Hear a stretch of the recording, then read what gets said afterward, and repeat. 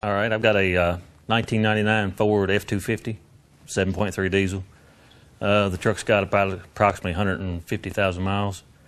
Customer brought it in, and he's complaining of diesel fuel in his overflow. You can see the overflow here.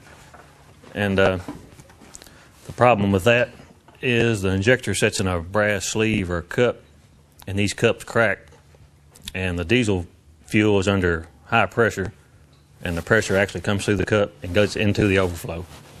And if left unrepaired, diesel fuel will come from the overflow, and all your upper and lower radiator hoses and your heater hoses will swell, and of course the hose will break and you'll lose all your coolant.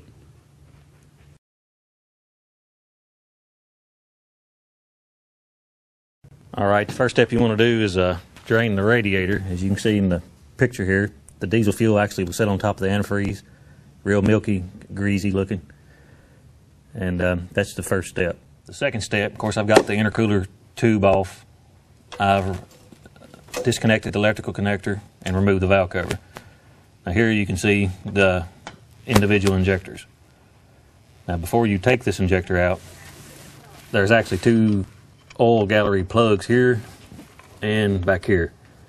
You've got to take those out, let the oil drain out of the gallery, because if you don't do that and you take the injector out, all the oil will go down into the cylinder and it could cause serious engine damage if you don't take the plug out. After you get the drain plugs removed from the head, the next step, you've got one injector hold down bolt that's got to be removed, and the injector oil spout. It's behind the injector. You need to get this out to access the bolt. Okay, the next step, after I've got the injector drain cup off and the hold down bolt, is to remove the injector. And I use just a curved pry bar, and I get under this metal part of the injector and give it just a small tap, and it'll come up, and you just force this forward. It takes just a little bit of prying.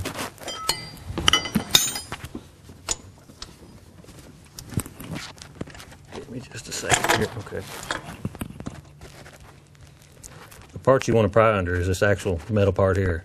Stay away from the solenoid part, because this will break. So just a gentle pry right under that area right there.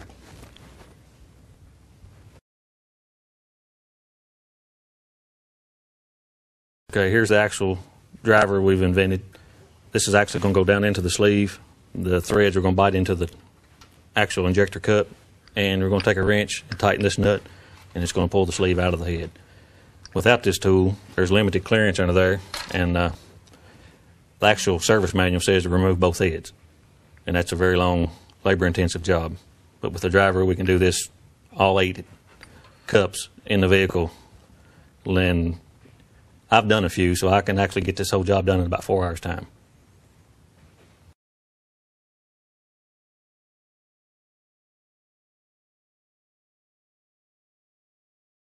Okay, we've got the injector out. As you can see, the sleeve in the bore there. And I'm going to use the sleeve puller.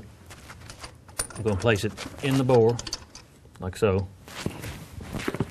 Now, I'm going to take and actually turn the top bolt several revolutions till it gets tight. And what that does, the tap is actually eating into the brass sleeve. So I'm going to do that now.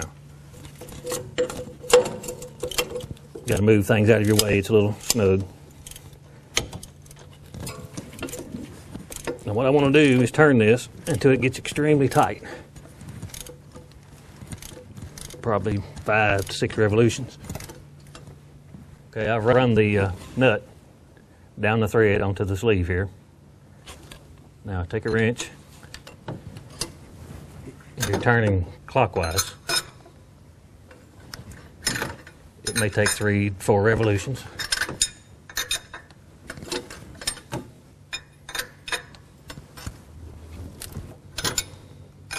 Keep turning this nut until all the pressure is released. And if you've done everything correctly, the sleeve should come out with the tool.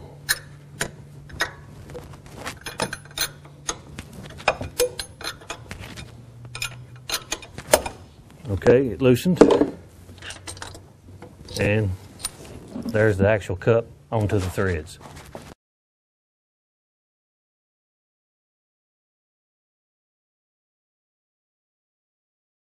Okay, now we've removed the sleeve from the head.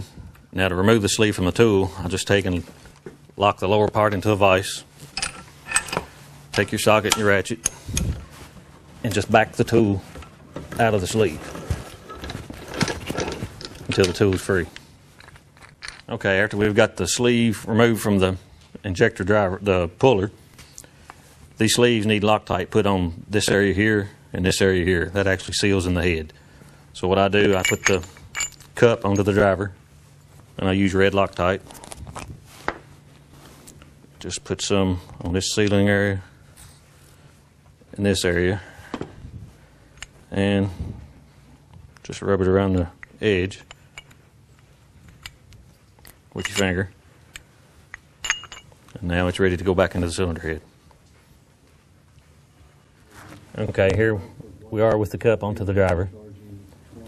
And I'm dropping it back down in the hole, just simple like that. And all I do from there is just light taps. When it bottoms out, it'll make a really hard metallic sound. Like that, and your new sleeve's in. The reason we've invented this tool, as you can see, the limited access, the service procedure up until now was to use this slide hammer with a tap on the end of it. As you can see, that would work on the first two, but on the rear two, there's no room for the slide hammer or no other tool to get back there and actually remove the cup.